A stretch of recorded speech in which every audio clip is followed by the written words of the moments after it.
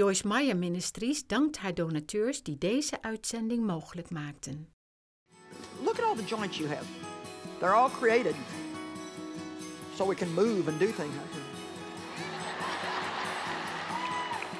Just lay with a remote control in your hands on.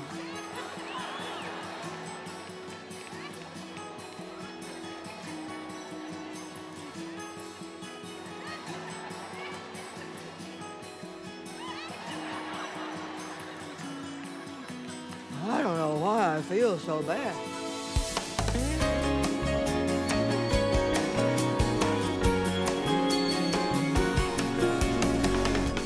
Making good habits and breaking bad habits. Last night I laid I believe, a pretty good solid foundation, and I really can't go back over much of that just because of time. But I simply want to say that we all have habits. 40%, they say, as much as 40% of what we do is done strictly out of habit. That means we don't even realize half the time we're doing it. We just do it because we've done it so much that it's become part of us. Habits are made through repetition, and habits can be broken through repetition. If you repetitiously do something, you get a habit of doing it. If you repetitiously don't do something, then you can get the habit of not doing it. When you're used to it, you'll miss it when you first stop doing it, but then after a while, it wouldn't even be comfortable to do it again. However, we don't want to focus on bad habits. I'm sure when I said I'm preaching on making good habits, right away you all thought of all the bad habits that you have. I don't even want you to focus on your bad habits. I want you to focus on making good habits, because I believe if we make enough good habits, there won't be any room in our life for the bad habits. Last night I just talked about the first habit in my book, and there's 14 in here, 14 things that we talk about in the book. And the first one was making the God habit. Well, I said that if you spend regular quality fellowship time with God, and you are really educated in the Word of God, that in itself will get rid of a large majority of your other habits. How many of you believe that? That spending time with God really changes things in your life. And so we're going to continue to look at these habits. Two of our foundational scriptures are Romans 12:21. We overcome evil with good. We overcome evil with good. So we can overcome bad habits by simply making good habits. The other one was, if you walk in the Spirit, you will not fulfill the lusts of the flesh, which is Galatians 5:16. Now, let's look at Romans 5:5, because the first thing that we want to talk about today for just a few minutes is thoughts and words. The habit of thinking right and speaking right. I'm not going to say a lot about this because in every message I preach, I end up saying something about thoughts and words. However, I can't have a book like this and not say anything about it, so you're about to hear a little bit more about thoughts and words. It's Romans 8:5. I'm sorry, guys, I gave you the wrong one. Aren't our guys in the back good, trying to keep up with us? Okay, now look at this scripture. For those who are according to the flesh and are controlled by its unholy desires, set their minds on and pursue those things which gratify the flesh. But those who are according to the Spirit and are controlled by the desires of the Spirit, set their minds on and seek those things which gratify the Holy Spirit. And I'd like you to put that back up from the beginning and let me read it to you a different way. For those who have bad habits are controlled and set their minds on those bad habits. Those who have good habits are controlled by them because they have set their mind on those good habits. Where the mind goes, the man follows. Your thoughts always precede your actions. You cannot change a bad habit if you keep bad thinking. You cannot make a good habit if you keep bad thinking. You have to first believe that you can do a thing, renew your mind in that area. The more you think about it, the more you talk about it, the better it's going to be. Colossians 3:1-2 says, if you've then been raised with Christ to a new life, how many of you believe you've been raised with Christ to a new life? Says, thus sharing his resurrection from the dead, aim at and seek the eternal treasures that are above, where Christ is seated at the right hand of God. Verse 2, I love it. And set your minds and keep them set on what is above, the higher things, not on things upon the earth. Now let me just simply say this to you. God has given you and me an unbelievable gift in the mind. It's just, Even scientifically, it's amazing how little of our mind we use and what it's capable of and how many functions it provides every single solitary day. Your mind is a phenomenal gift from God. And God has also given us this ability that if we really make our minds up that we're going to do something, to be honest, it's pretty much all over after that, because you really can do just about anything that you make your mind up that you're going to do. That's why when people say, well, you know, I can't exercise. Now, don't get mad at me, but the truth is you don't want to. Well, I just can't get out of debt. It's too big of a problem in my life. Well, the truth is you don't want to pay the price to undo the mess that you, can I go there?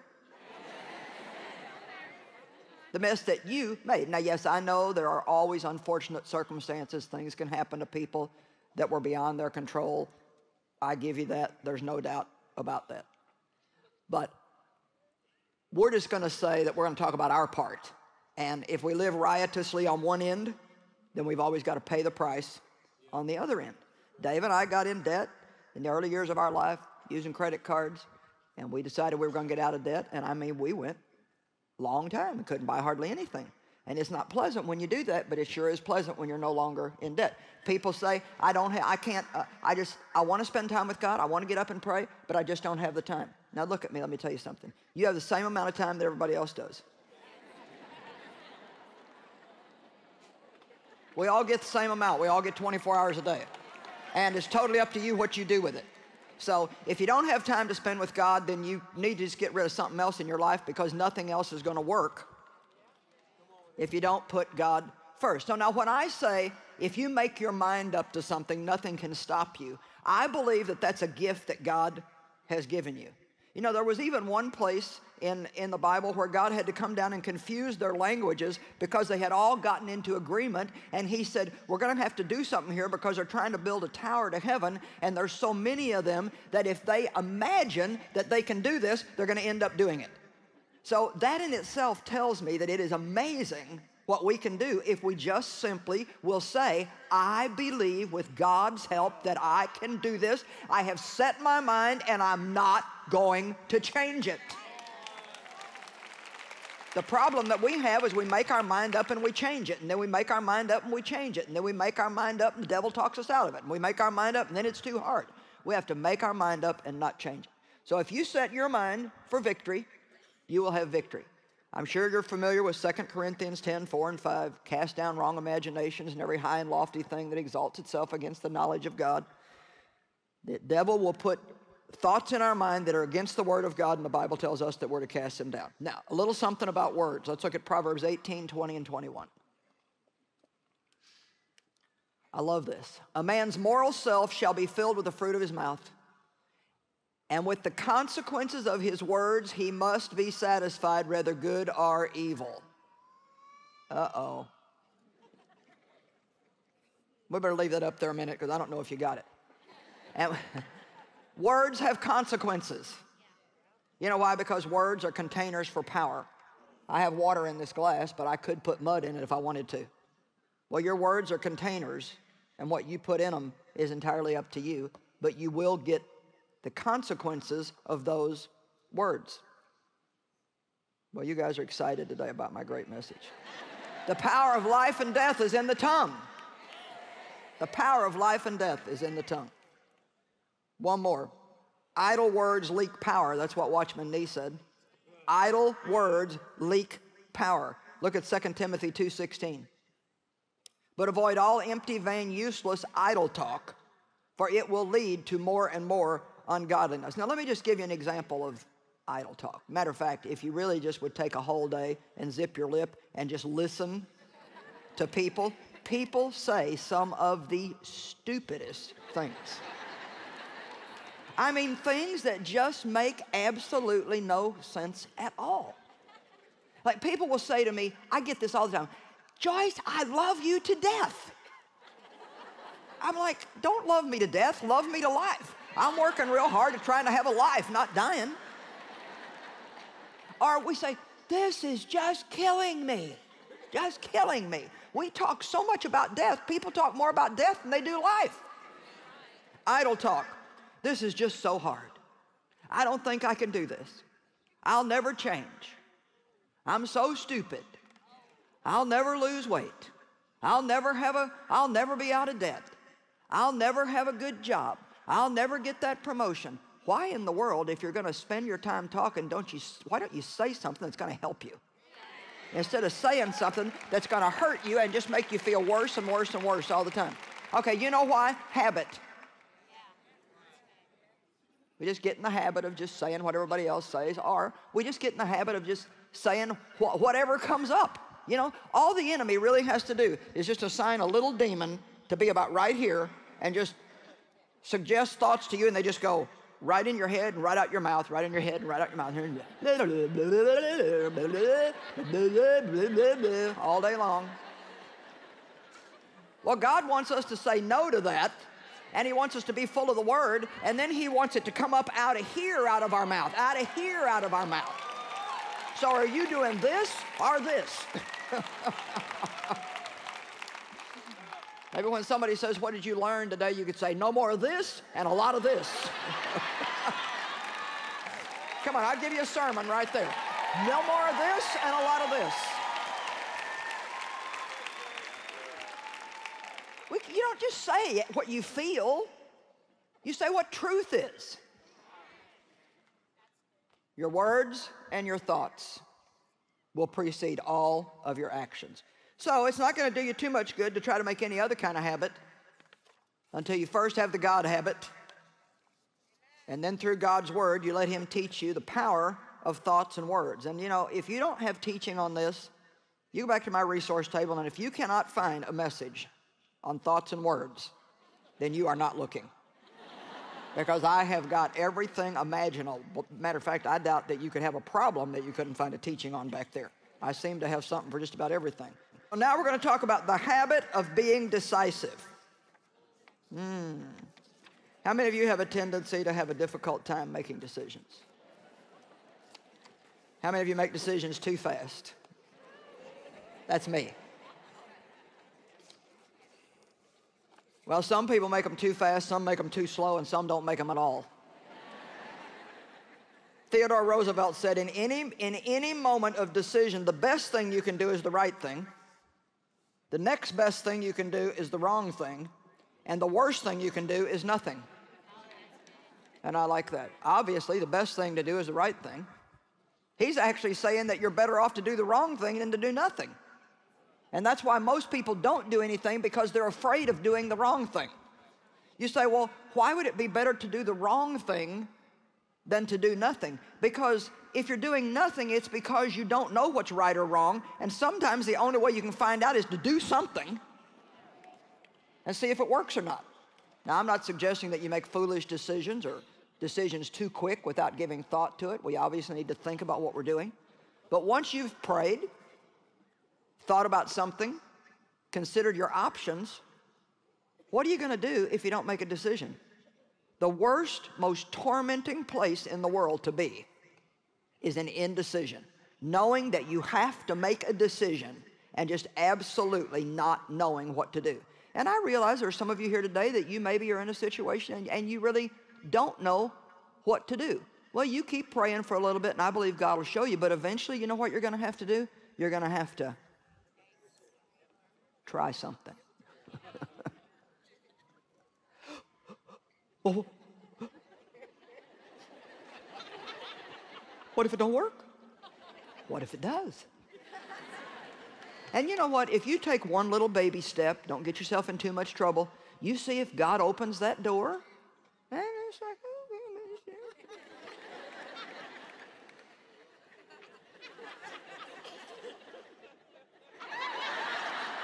I might be onto something here.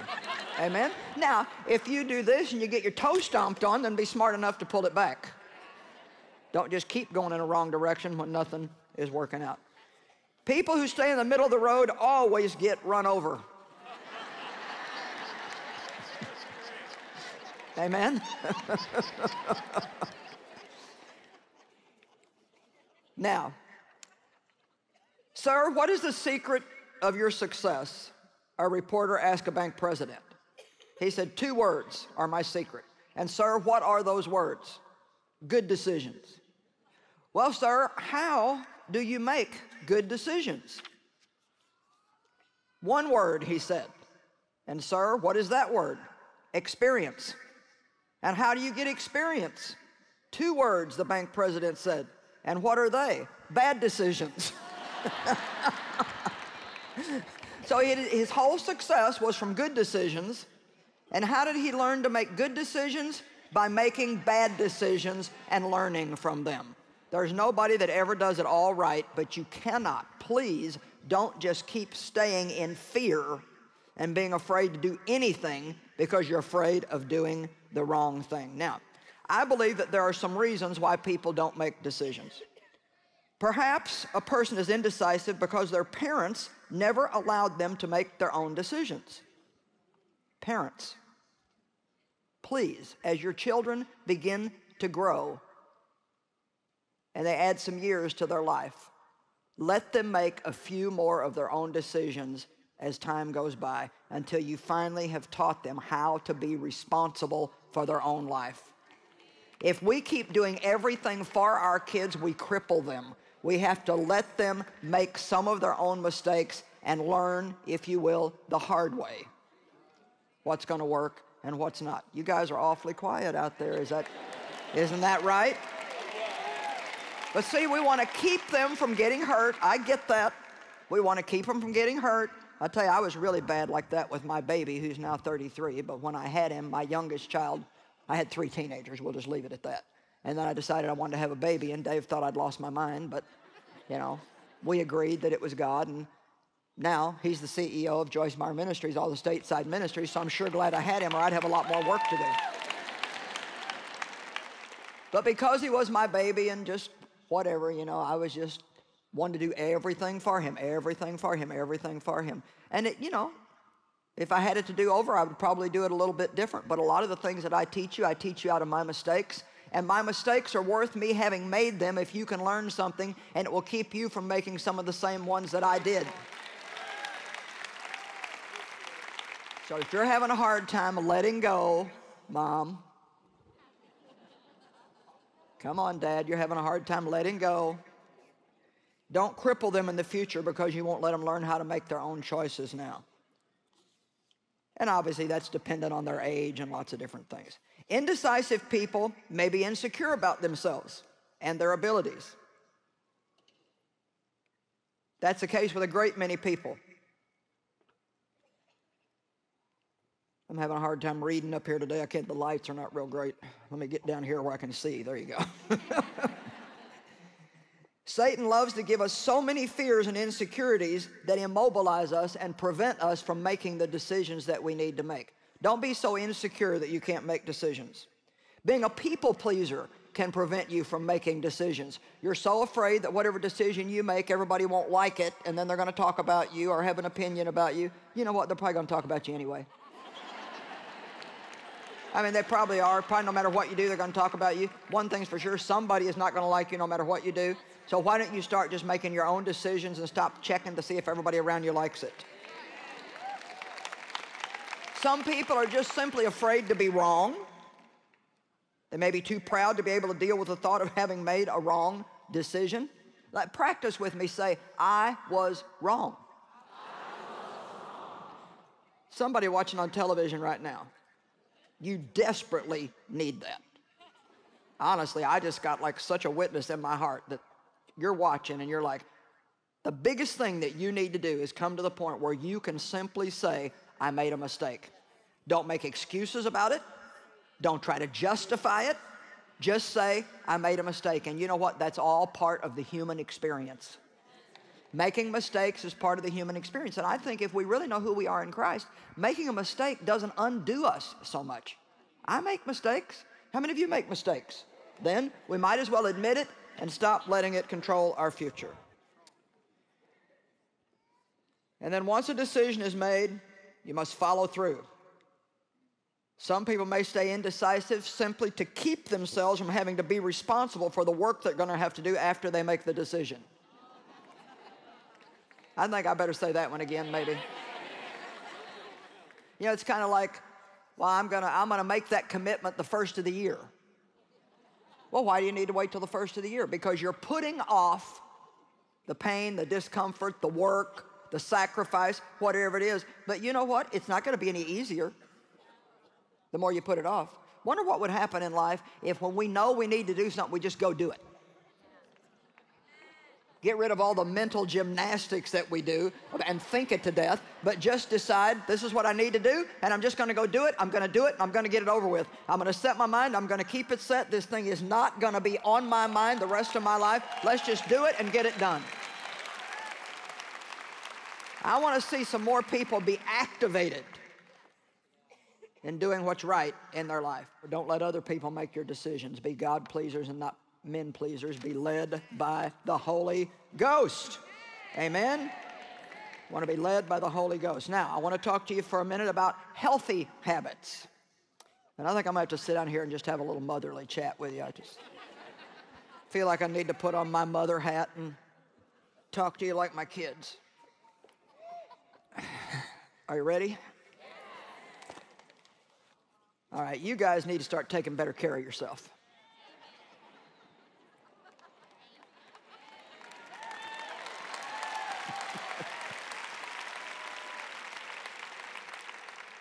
I want you to be healthy. As you get older, I want you to be strong, full of energy. I want you to be able to do everything that God has got for you to do in your life. And I don't want you to use up all the energy that you have now in the first 20, 30 years of your life and then be a worn out mess when you're 50, 60, 70, and so on and so forth. Now listen, and you know, I tell this all the time, so you probably already know, but on my next birthday, which will be in about 8 months, I'll be 70 years old. And now look at me, I feel so good. I honestly feel better than I did when I was 35. I have energy, I work hard, but I rest hard too. I've learned to work, I've learned to play. I don't live on junk, I drink lots of water, I exercise, and I know everybody hates the exercise word. You know what? Whatever you do, even if you just walk, you got to move. I mean, the point is God gave us all these joints that we have in our body so we can move. Look at all the joints you have. They're all created so we can move and do things. Just lay with a remote control in your hand and go.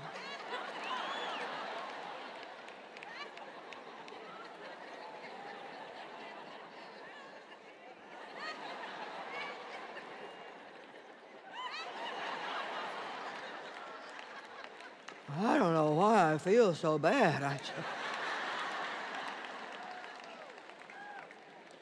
Let me show you a scripture that's actually one of my favorite, but it can be just a little bit spooky.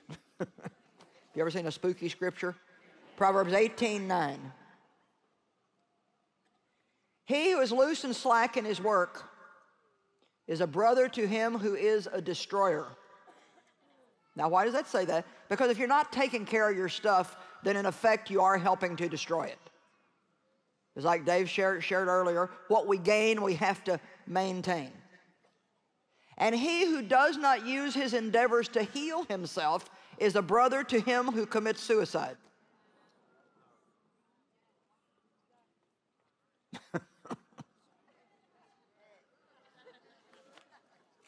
Okay, let's have a little confession session. How many of you are not taking care of yourself like you should?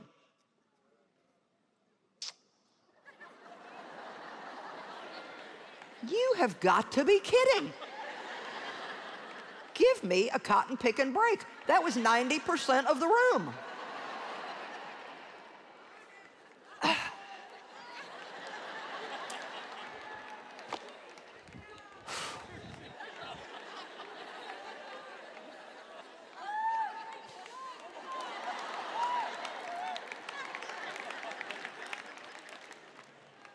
Your health is one of the greatest gifts that God has given you.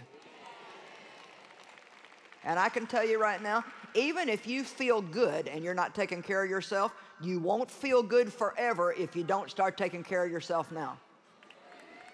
I see it all the time. And young people, I'm glad you're here, but sometimes you are the worst at this. Stay up to 2, 3 o'clock in the morning, get 2 hours sleep, go to work, who cares? Well, yeah, I'm not telling you not to have any fun, but, you know, you sure got to use some wisdom, because I can tell you what, someday you're going to be 72. And I know right now you think that, oh, God, nobody could be that old. Well, you will be that old someday. Galatians 5:16 says, "But I say, walk and live habitually in the Holy Spirit, responsive to and controlled and guided by the Spirit, then you will certainly not gratify the cravings and the desires of the flesh." So I just want to encourage you that while you're forming new habits, it's important for you to stay positive and think about the good thing that you're trying to do instead of thinking about the bad habit that you're trying to break.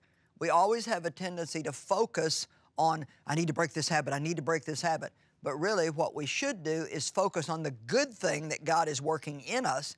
Be thankful. God, I thank you that you're working in me. Thank you that you're working this good thing in me. And the good will force out the bad.